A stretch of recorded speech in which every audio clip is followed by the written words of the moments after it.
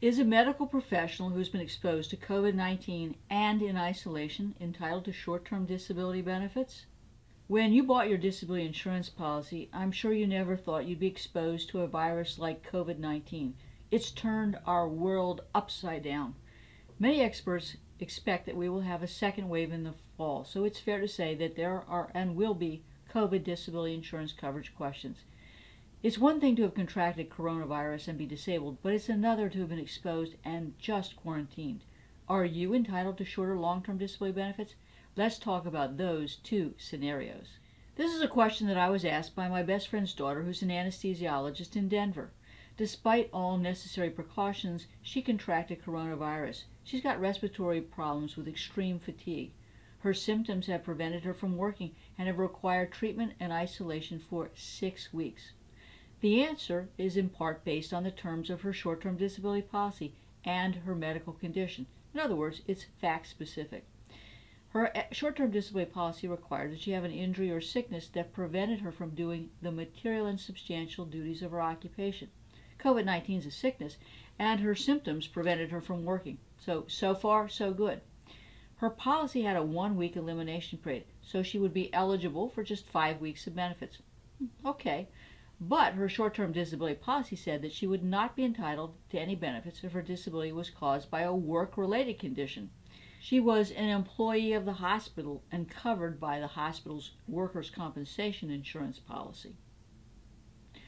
Was Jen entitled to short-term disability benefits or workers' comp benefits? Was this work-related, or did she contract COVID-19 in another setting? Now that's the million-dollar question. Many workers' comp carriers are denying workers' comp claims on the basis that the employee can't prove they've got COVID-19 at work. Many short-term disability carriers are denying claims based on policy language that excludes work-related injuries. So my friend's daughter was stuck in the middle. However, since she was a medical professional working in a hospital setting and exposed to patients with COVID-19, the hospital's workers' comp carrier did the right thing and accepted responsibility for the claim. Well, what about just an exposure and quarantine? Let's change the facts. What if she had just been exposed to COVID-19 and quarantined?